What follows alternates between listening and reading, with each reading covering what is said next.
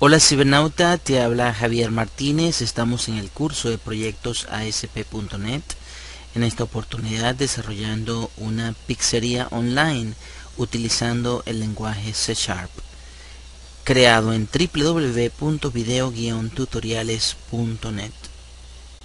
Bien cibernauta, entonces con los últimos cambios que habíamos hecho a nuestro proyecto, había quedado la plantilla así como la ves. Este es en el modo diseño, ¿sí?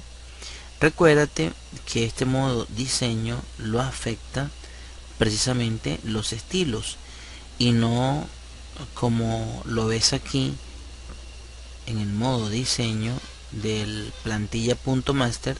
Es como lo vas a ver en el navegador. Si vemos en el navegador, vemos que está organizado, ¿sí? Muy bien, aquí me acabo de descargar la versión 1.10.1 de jQuery.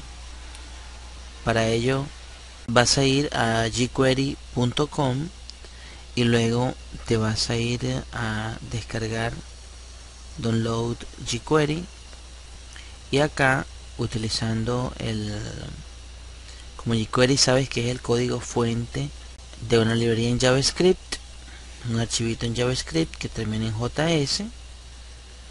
Entonces te vas y le das aquí clic botón derecho y guardar enlace como.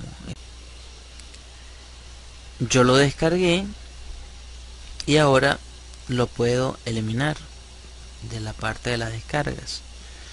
Vamos entonces a en este video utilizar el jQuery para precisamente visualizar el menú que tenemos acá, pizzas, el que habíamos dejado en la plantilla en el modo source. Debajo de pizzas tenemos hot and cheese, delgada y crujiente, pan pizza. Entonces vamos a trabajar aquí arriba con el jQuery. Bien, antes de comenzar la codificación vamos a pasar aquí en pizzería. Tengo una carpetilla que se llama jQuery, que lo que tiene es el jQuery-1.10.1.min, el archivito JS que acabo de descargar, y me paso la carpetica hacia el proyecto. Aquí tengo a jQuery y dentro de ella el archivo. Ahora sí podemos comenzar a trabajar. Entonces comenzamos con script type igual text JavaScript src igual, y colocamos acá la ruta, que en este caso sería jQuery, así como sale en la carpetica, slash jQuery -1.10.1.min.js. cerramos aquí y cerramos el script y ya tenemos la llamada al jQuery. Ahora aquí vamos a crearnos un script JavaScript para poder llamar precisamente a la librería jQuery y sus funciones.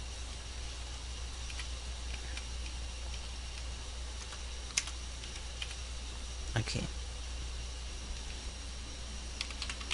function, menú principal,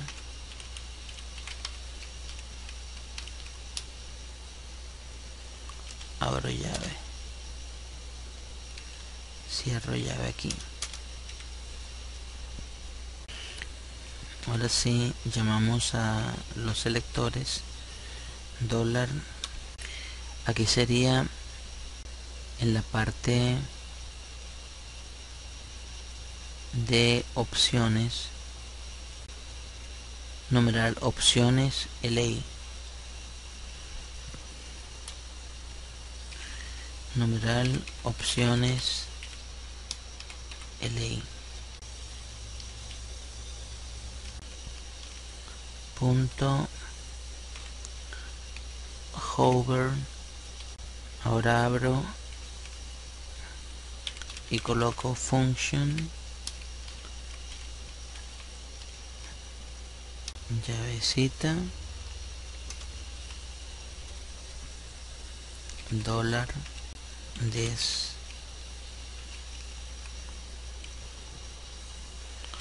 punto find.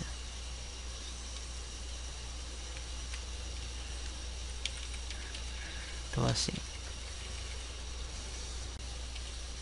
UL dos puntos first punto CSS paréntesis llavecita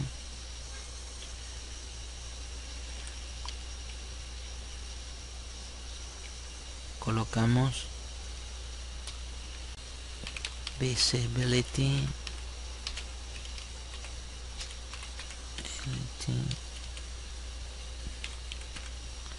dos puntos visible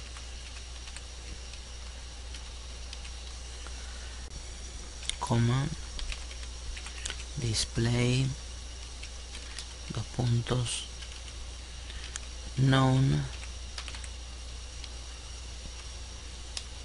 Cierro la llave y cierro paréntesis punto show 400. Entonces cierro la llavecita acá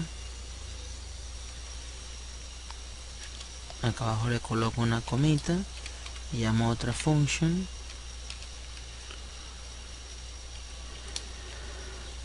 abro llave,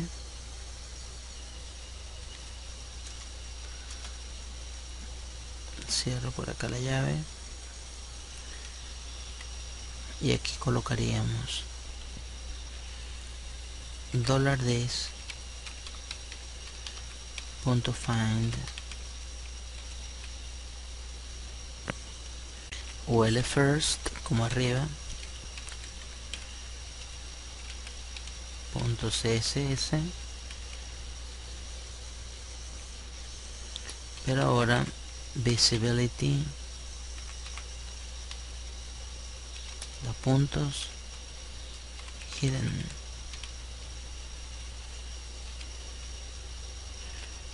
Entonces cerramos aquí la llavecita,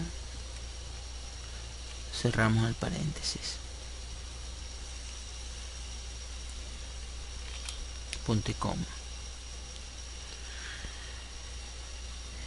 y bueno, cerramos la llave y el paréntesis de numeral opciones LI. Recuérdate que esta llavecita es esta de acá y este paréntesis es el de hover. Todo esto va dentro de hover del opciones LI. Vamos a ver entonces cómo llamamos a esta función menú principal. Nos colocamos acá abajo y $document punto ready, abro paréntesis, function, paréntesis, paréntesis, llave que abre y colocamos menú principal. Menú principal, aquí lo tenemos, punto y coma, y cerramos nuevamente. Aquí cerramos nuevamente la llave primero y después el paréntesis, punto y coma. Ya entonces lo tenemos listo allí. Esto es lo que es nuestro script en JavaScript. Vamos entonces a visualizarlo en la página default. View in browser. Aquí lo tenemos. Pixels. No me está funcionando el menú. Debería desplegarse el menú. Déjame ver si puedo corregir algo por acá, porque no creo que la función menú principal esté mala. Si vi en el video pasado un subrayadito por acá, no puede ser anidado. Ah, ok, cibernauta, vean. Este LI, control X, lo vamos a colocar aquí fuera.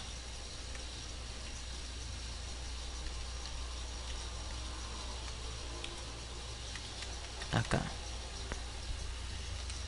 Allí. Control S. Ahora vamos a refrescar. Ahora sí, ¿ven? Hot and cheese, delgado y crujiente, pan pizza. Claro, aquí tendríamos que ampliar, bajar un poquito la fuente o ampliar. En este caso, el tamaño de la fuente lo tenemos aquí en las opciones de LI. El font size 24, pudiéramos ponerlo en 20. Guardamos,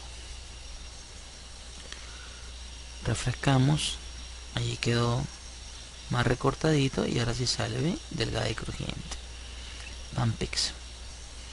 Bien, cibernauta, entonces este ha sido nuestro cuarto video del sistema de pizzería online, y vamos entonces a seguir adelantando en el video número 5 de este curso. Un abrazo y hasta entonces.